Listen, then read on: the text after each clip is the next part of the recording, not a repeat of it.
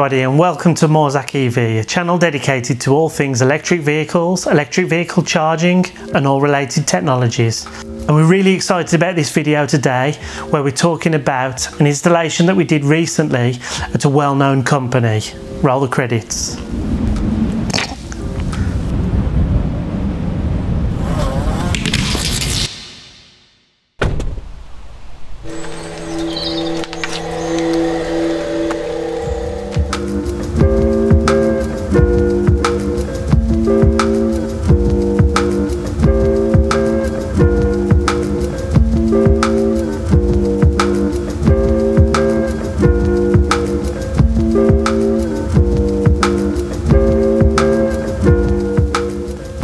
So as I said, we recently did this quite large install at a well-known company.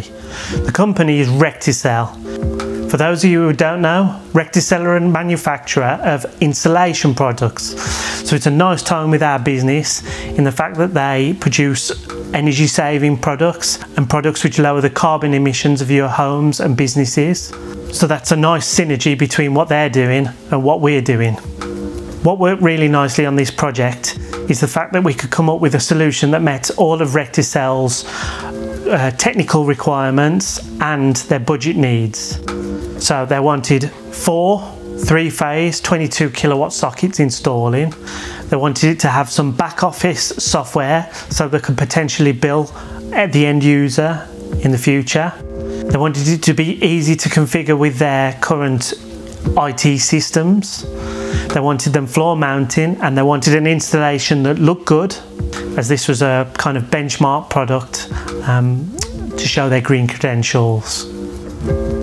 In terms of the physical location of the charge points were on their car park outside along the side of the facility.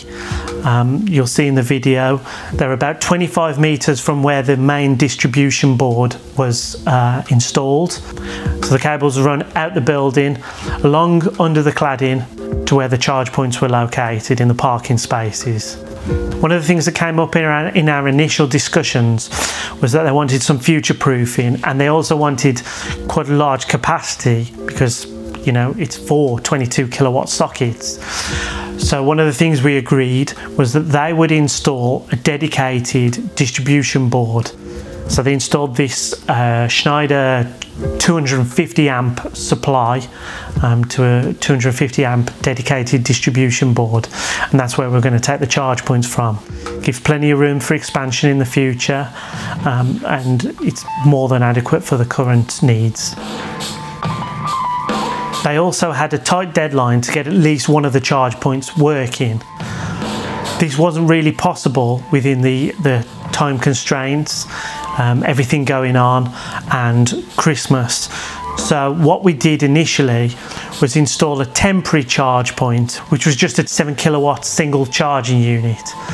This was installed using the first fixed cabling, and that carried them over to the installation of the final units. So after some initial discussions of different options, the charge points that they went for were 2 of these Quantum 22 kilowatt super fast charging units. These are manufactured by Rolec. We have a separate video on this. You can click on the card above to see that video. It goes into a little bit more detail on the possibilities with that charge point.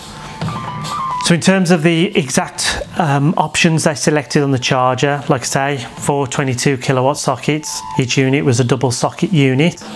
It comes as standard with this lighting, which is nice to illuminate the sockets when people want to charge at night, because the facility itself runs around the clock. So people are turning up at all different hours for their shifts, and they might want to charge the cars at all times of the day and night. One of the things that they specifically mentioned was that they're under a corporate banner for their IT systems. So it's difficult getting approval for software and for things to be added to their networks. There's firewalls. So we went for the GPRS option, which means the units have got their own built-in SIM card, which communicates to the cloud directly. And this enables them to bypass their IT system altogether. And included in the purchase is 3 years of the SIM card use, as well as the back office software. So There's no complications going through their IT system, and the portal for configuring the tariffs and the charge point usage itself, looking at the usage, is all built into a web platform. So it means they can just access it via the internet. Again, no specialist software required, no problems with IT, makes the whole thing a lot cleaner and more simple. So one of the things required by the Quantums is they don't have an open pen fault detection unit built into the units.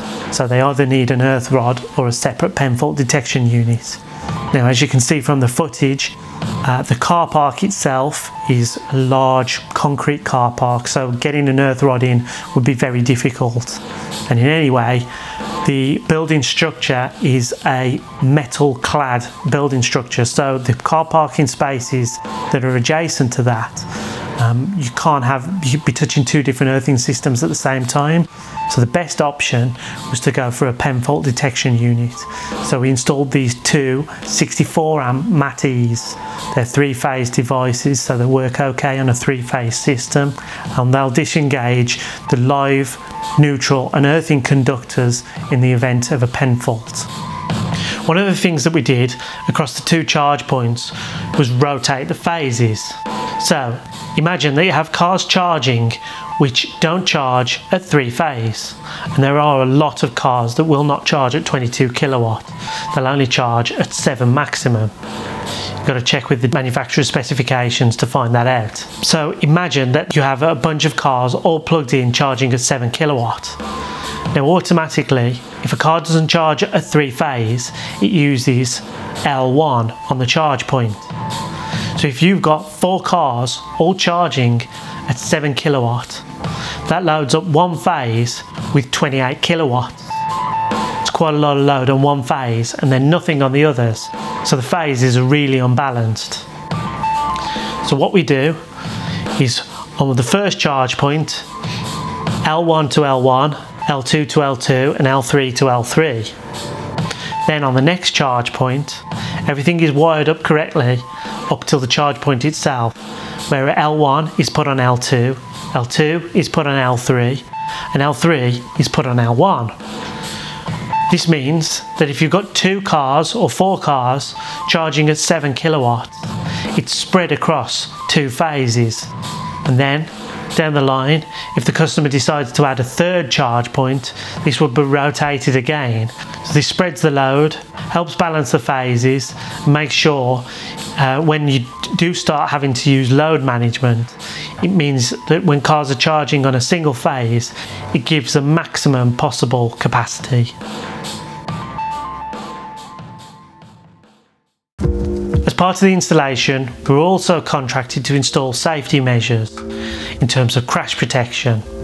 After a discussion with the customer and looking at the site, we decided that we needed firstly crash protection in front of the charge points in the form of these hoops to stop a vehicle impacting the charge point. But we also, for convenience and an additional level of safety, we installed these heavy duty bump stops. So these are sat far enough forward so that the back wheels will engage with the bump stop before they can possibly hit the crash hoop and the charge point, meaning that no vehicles are damaged and no charge points are damaged, and also the crash hoops are less likely to be damaged from a vehicle touching them. So I hope you liked the video. If you are interested in our charge point services for domestic or commercial installations, such as the one you've just seen in the video, contact us on our social media or through our website. It's there, isn't it? If you like the video, give us a cheeky thumbs up on that like button, and subscribe and hit the bell icon to get notified of future charge point videos, Tesla videos and any other related content. Enjoy the B-roll and thanks for watching.